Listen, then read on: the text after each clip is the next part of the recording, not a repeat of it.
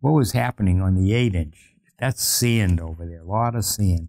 And what was happening with firing the 8-inch, you'd fire it not observed, the observer would say.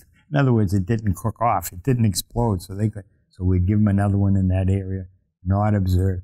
So finally, because the 8-inch doesn't have a nose fuse, it's all in the base of the projectile, the base fuse.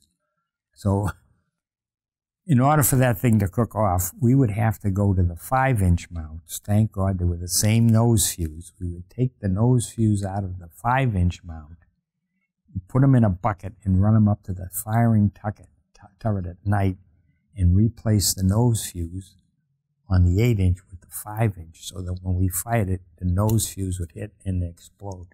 And to do that, the danger of handling those nose fuses in the middle of the night, it would either could have exploded in the 5-inch mount when we're taking it off, or exploded. And I would just sit there and pray to God, please let this be a successful night.